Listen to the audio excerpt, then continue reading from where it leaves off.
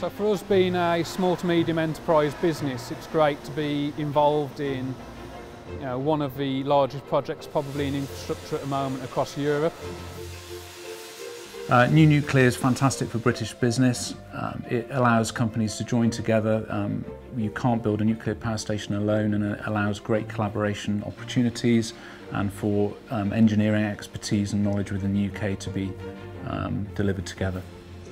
The main aim is obviously to work and do a good job on the Hinkley project, and with the aim of EDF awarding further contracts on Sizewell and repeating the good work we've done on Hinkley and improving each time, taking the same blueprint and the same modular methodology that we've brought into Hinkley and improving and delivering a good project. There is further investment that we are looking to make.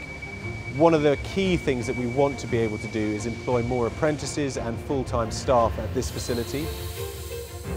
It's the local supply chain that I think actually also makes the big difference for Hinkley, because we're able to provide not just flexibility but also additional resources easily, because we've been operating here for 25 years. The value of the contracts on Hinkley Point have been in excess of £1 million, and it's been great for a company like ours to be involved in the project.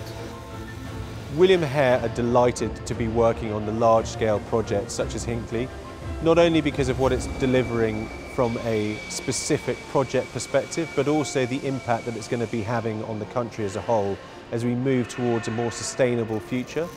It makes me feel very proud to be involved in something so big, and it's quite rewarding.